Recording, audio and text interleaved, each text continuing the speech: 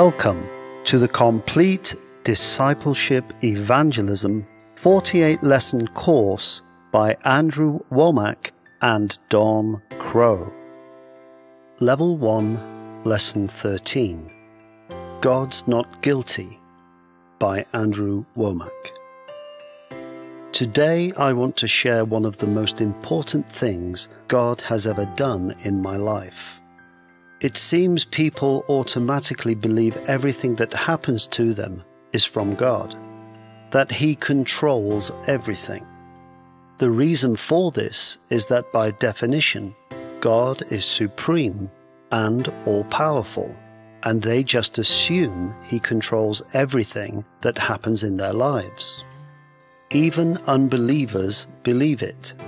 There are many Christians who promote this doctrine, and it has become ingrained in their lives. I believe what Scripture teaches is contrary to this, and it is very important that you learn this lesson. James 1, verses 13 to 17 says, "Let no one say when he is tempted, 'I am tempted by God.' For God cannot be tempted by evil, nor does He Himself tempt anyone. But each one is tempted when he is drawn away by his own desires and enticed. Then when desire has conceived, it gives birth to sin, and sin when it is full grown brings forth death.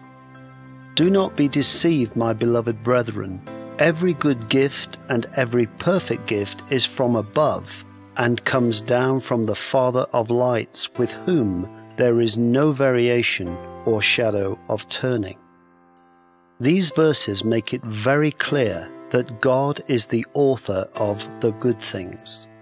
Jesus said in John 10 verse 10, "The thief does not come except to steal and to kill and to destroy. I have come that they may have life, and that they may have it more abundantly." If it's good, it's God. If it's bad, it's the devil. That is very simple theology. The reason this is so critical is because James 4 verse 7 says, "Therefore, submit to God, resist the devil, and he will flee from you." This says we have to submit or yield control to God and resist the devil. The word resist means to actively fight against.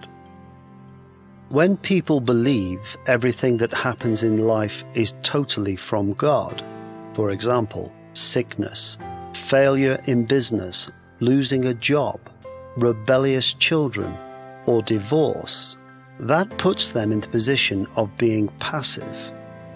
If they really believe God is the author of a situation and is using it to punish them or change them, they would be fighting against Him if they resist.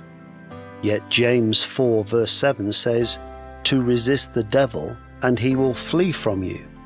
You have to submit yourself to God. This shows that certain things are of God, and certain things are of the devil. There is a force of evil in this world, and not everything that happens in your life comes from God. If you do not understand that, you will end up submitting to the devil and actually empowering Satan. I want to bring out a passage in Romans because it is misused so often. I have actually been to funerals where people don't know anything about God. They don't go to church and know hardly any scripture, but they know this one. Romans 8 verse 28 says, "And we know that all things work together for good to those who love God, to those who are the called according to His purpose." This has been interpreted to say that whatever happens in your life, God does it and works it together for good in some way. I actually was at a funeral for a young boy and girl who had been mixing alcohol and drugs, got into a car, drove too fast on a slippery road, skidded round a corner, hit a telephone pole and were both killed. The preacher quoted this scripture, "We know all things work together for good," and said God must have a purpose in doing this. God didn't kill those teenagers, and in a sense you can't even say the devil did it. It was the teenagers. I'm sure the devil enticed them to rebel against the standards their parents and others had taught them, but ultimately it was their choice. They are the ones who did the dope and the alcohol. They are the ones that hit the telephone pole. That was a natural thing, and God was not the source of it. What does it mean when it says, "We know that all things work together for good"?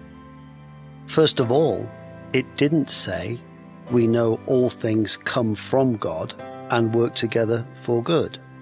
It says all things work together for good, but puts qualifications on it, "to them that love God." This scripture doesn't work for a person who doesn't love God. That is so obvious that it should go without saying, but it is amazing how people apply it towards instances like these young people who were doing drugs and alcohol and were in total rebellion against God and His principles. This says it only works together for good to those who love God and to those that are called according to His purpose. In 1 John 3 verse 8 it says, "He who sins is of the devil, for the devil has sinned from the beginning. For this purpose the Son of God was manifested, that He might destroy the works of the devil." God manifested Himself to destroy Satan's work. That is His purpose, and it will only work together for good for those who love Him and are called according to His purpose. That is, those who are walking in this calling are resisting the devil and are out to destroy his works. Those who are resisting the devil and living for God can say that regardless of what the devil does in their lives, God can turn it around and use it for good. We need to start discerning that God does not control everything in our lives. There is an enemy that comes to kill, steal, and destroy, but Jesus has come to give us life. We have to choose life and willfully recognize that God is not guilty of everything that comes into our lives. If God was a physical human being who did the things He is accused of, such as putting cancer, deformities, depression, sorrow, and grief on people, I guarantee there is not a government on earth that would not arrest, imprison, or try to stop Him. Yet we think God, who is much more merciful than any person we've met or imagined in our lives, is going around striking people and doing this. There are some things that are demonic attacks and some that are natural, and not all disasters are God ordained. The insurance companies write in their policies acts of God, such as earthquakes and pestilence. No, God is not the author of all these things. Let us now take this opportunity to pause and reflect on the lesson by considering some questions. Suggested scripture readings will first be read, followed by the question to be answered.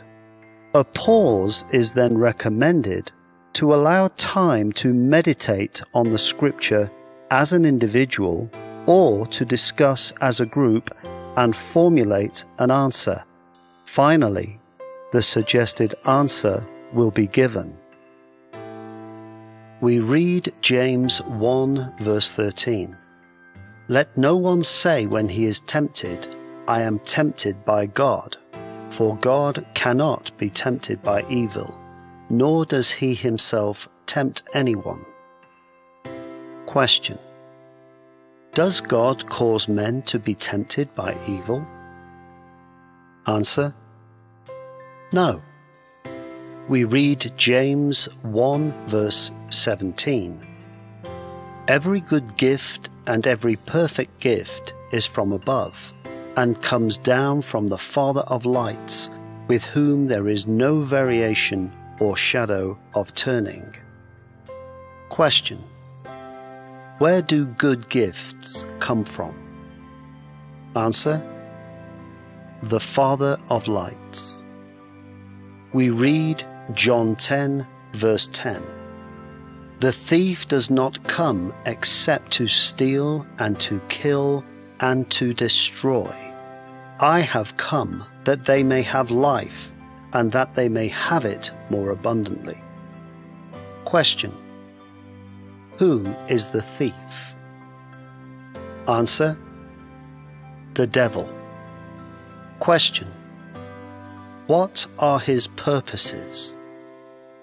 Answer: to steal, kill, and destroy. Question: what is the reason Jesus came? Answer: to give us life more abundantly. We read James 4 verse 7. Therefore, submit to God, resist the devil, and he will flee from you. Question: what is the result of submitting yourself to God and resisting the devil? Answer: he will flee from me. We read Romans 8 verse 28. And we know that all things work together for good to those who love God, to those who are called according to his purpose. Question: does Romans 8 verse 28 say that all things are from God? Answer: no. We read Acts 10 verse 38. How God anointed Jesus of Nazareth with the Holy Spirit and with power, who went about doing good and healing all who were oppressed by the devil, for God was with him. Question: is sickness from God? Answer: no. We read 1 John 3 verse 8. He who sins is of the devil, for the devil has sinned from the beginning. For this purpose the Son of God was manifested, that he might destroy the works of the devil. Question: what was the purpose that the Son of God was manifested? Answer: to destroy the works of the devil. Thank you for joining me and taking part in our lesson. This lesson is one of many steps on a learning pathway, taking you deeper into discipleship and relationship with the Lord. And now, stay tuned for our next lesson.